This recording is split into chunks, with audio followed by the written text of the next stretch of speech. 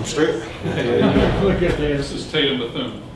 So Tatum, just kind of talk about the win tonight. The defense had to step up. Offense was a little bit slow to get going. Just, how excited were you guys to, kind of help the team, help deliver the team to victory? It's always exciting playing at home. Just playing football in general, but it's just different when we're home. It was good having the feeling of the offense just coming back and doing what they got to do regardless of what happens with the other drive and the defense. We just kept the mindset of just keep going no matter what happens, just play the next play. I don't know how many batted balls you had tonight, but I remember at least one or two of them. What is it about the ability to jump and get the pass and bat it down? I just try to time it up, and my hands are big. I wear 3X and gloves, so I know I gotta use them somewhere. So Tatum, in the game, you yourself definitely shot some gaps, had some hits in the backfield. The whole defensive line was challenging up front.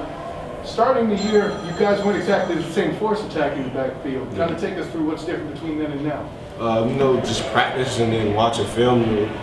Talking with T. Will, he talked to me, Bryson, and Jeremiah, and the rest of the linebackers a lot about running our feet and don't stop when we get in the hole and just shoot the gap and be confident in what we're doing. So that's just changed. We worked on it in practice, and it just changed a lot, as you can see on the field. Coach Malzahn says that the defense is taking on the identity of T. Will. What does that mean?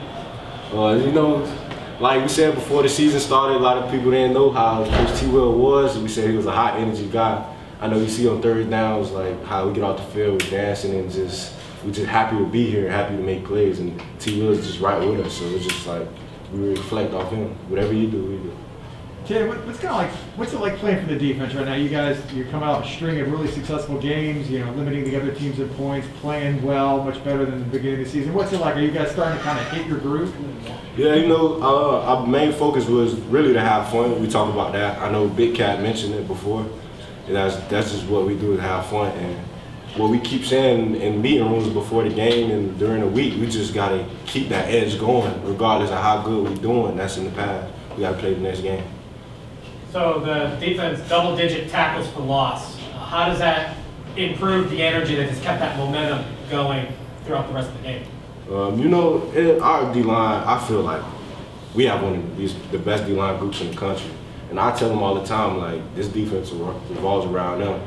And whatever they do, that's how far the defense is going to go. So I feel like most of their tackle for losses was from them. So yeah, congrats to them. I love them. You guys are bowl eligible now. What does that mean to you?